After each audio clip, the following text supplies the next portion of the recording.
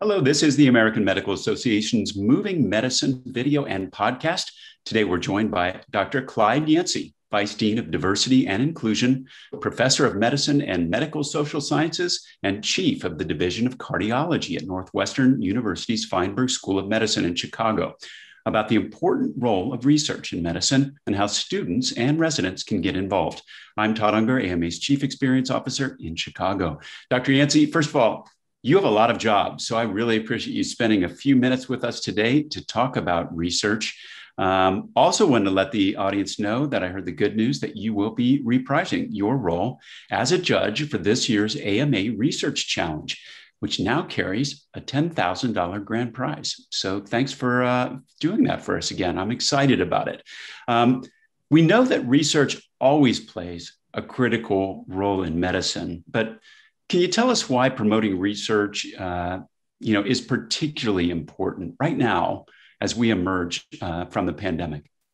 So it's really wonderful to visit with you again, and really terrific to work with the AMA on yet another research challenge, because it really does require that we refresh our perspectives on research. Research always comes across as staid, as old, as something that's done by people hunched up over benches and looking through microscopes, and nothing could be further from the truth.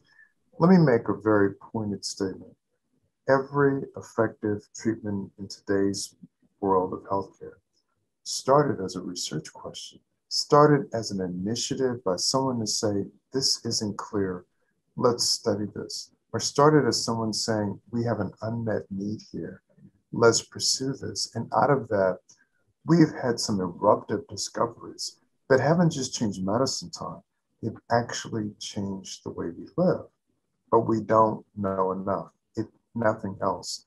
The pandemic taught us how vulnerable we are to knowledge gaps. Todd, think about what I just said.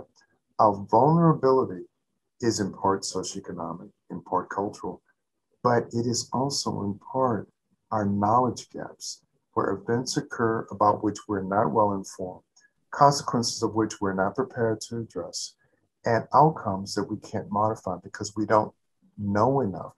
The way we advance our knowingness, Todd, is by doing research. Now, there's one more direction I want to extend this opening comment, because the intent of the AMA Research Challenge is to the next generation.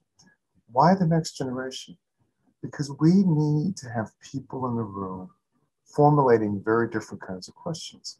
Is there a different way that we use artificial intelligence and proceed with data science?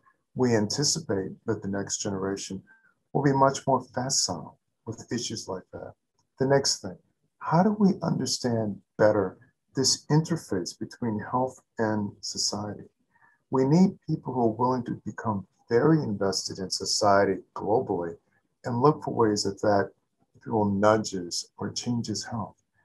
And then the third piece is, how do we take our health and use it as an asset, as a vehicle that improves quality of living, that improves longevity, and improves economic productivity?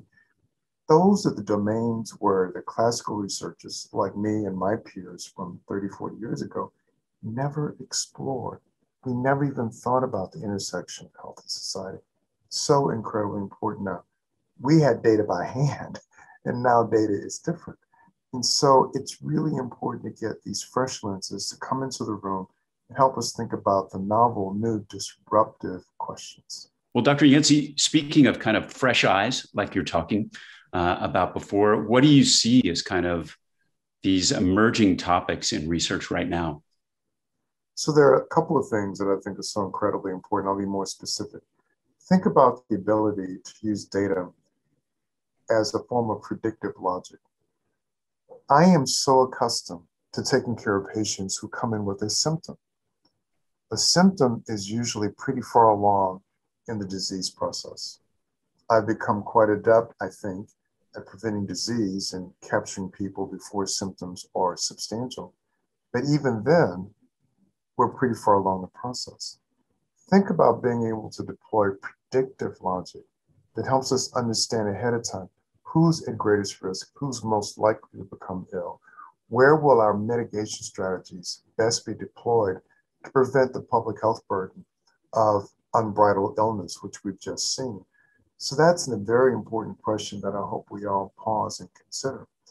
The other thing that I think is really necessary is something that has been very contentious, and that is incorporating race in our understanding of science and of health, but not race in the classical sense as someone Black or white, or is someone from a different ethnicity like Hispanic or not, or a different geography like Asian or not. But what are the associated characteristics that partner with race, the characteristics of which there is a greater vulnerability to health? Color of the skin, the country of origin probably has little to do, if any, to do with your health. But the environment in which people live, the way in which people live and congregate, probably has a lot to do with the health.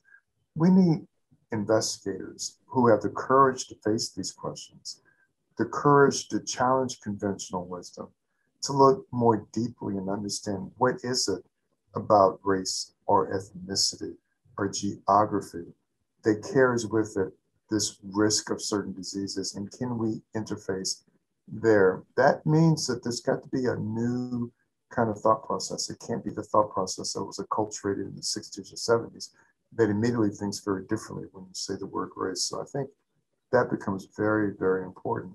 And as we try to understand, how do we partner with planet Earth better? We need somebody who's an investigator, who's raising the question saying, what are all of the permutations of climate change? What are all of the economic risks of the world in which we live? How do those risks interface with our health? And are there solutions that we can come up with collectively that can lessen what's happening to our planet and move our health forward? Todd, that's a whole nother generation of investigators, people that are willing to come in the room and think very differently. You know what? I think that $10,000 nudge will get some of our brightest minds thinking very provocatively about climate change, data science, and sociology.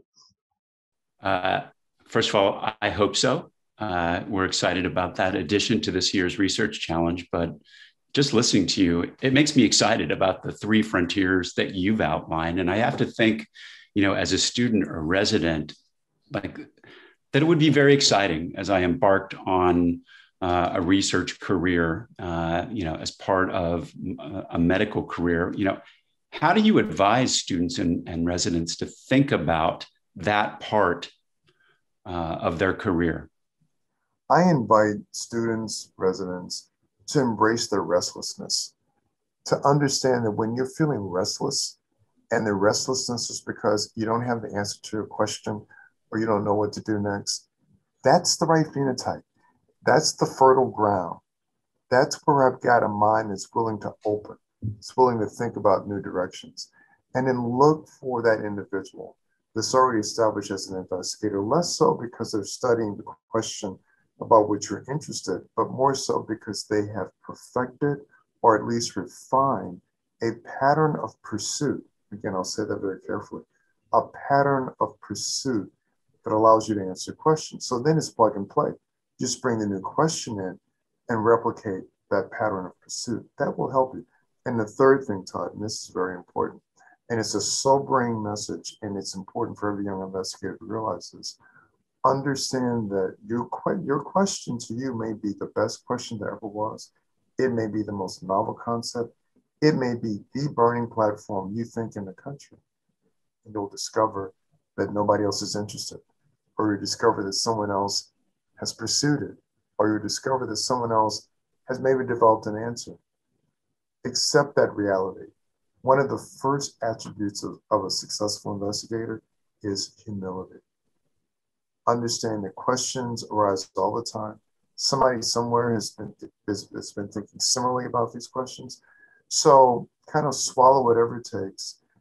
Do a landscape survey and see, has anyone else thought about what you're thinking about, and use it as a learning exercise, not as a deflating exercise. But really you want to find someone that has understood how to pursue a question. If you can find that person to mentor you, and you can take that pattern and apply it to your question, it'll be fun. And maybe that's the other point of emphasis.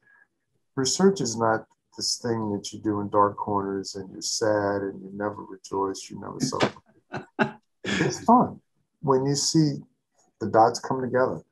And who doesn't like to answer a question? I mean, who doesn't like to do that? Yeah. I love the, where you started with this kind of patterns of pursuit. And it's a really, for me, learning has always been kind of a solution to restlessness. Right. My area has become further and further influenced by data and learning, that sense of being humbled and entering in a humble fashion, because the world is open to you with the data that you have and the ability to do experiments. And just continue to learn from that. So I love your point of view there. You've always been, a big supporter of student and resident research, and you did serve as a judge for the 2020 Research Challenge, which was different in that it was virtual, but had so many more people involved than we've ever experienced before. For those of you that are not familiar with it, the Research Challenge from AMA is the largest national multi-specialty research event for medical students, residents, and fellows, and international medical graduates. And, as you mentioned up front, exciting news that the winner of the challenge this year is going to get a grand prize of $10,000, sponsored by Laurel Road. So I'm curious, Dr. Yancy, you were part of the initial kind of virtual panel of this. What was your experience of last year's Research Challenge? What did you learn from being in that? So the memorable experience for me was the experience away from the camera. The camera, screen, show, etc., was fun. Making the decision, it was almost a Jeopardy moment, right? But it was away from the camera when we had an opportunity to actually visit with investigators and just say, tell us, why did you study this? What were your challenges? What will you do next? What have you learned in the process? Because here's the most important thing, or one of the most important things. You've executed well on a research initiative when you end up with more questions than answers. You may go in and get an answer, but if it yields more questions about process, more areas of discovery, more questions about teamwork, about leadership, that's for the good, particularly at the threshold of students, residents, and fellows, because that's the seed we want to plant. This is fun, and it's fun because one step builds off another. And one of the big themes that we talked about, and this was on camera, we made it very clear, don't be afraid to fail. This is the time in your maturation as an investigator when you want to fail and fail often. Now that seems counterintuitive, but you really want to know, how do you regroup? How do you rebound? How do you recalibrate? How do you refocus? How do you learn from past experiences? You can rejoice your wins, but you learn from your losses. You kind of, it's a good segue into my final question for you, because you've kind of started to already talk about, guidance. I'm not sure that, most people that are new to research would enter it thinking about, what you said about exposing more questions at the end of this and not necessarily being definitive. And this idea of, I don't know, we call it in my line of work of failing fast and not, and that just kind of iterative process of moving forward. Do you have other kind of pieces of advice for these future researchers? There's one really important piece of advice. Be willing to share, be willing to participate, understand that leadership will come. But if you start off really wanting to own this niche to the exclusion of others, it's not a good model. Research is a team sport. It is absolutely a team sport. And your ability to yield to others is another one of those really big stepping stones towards success.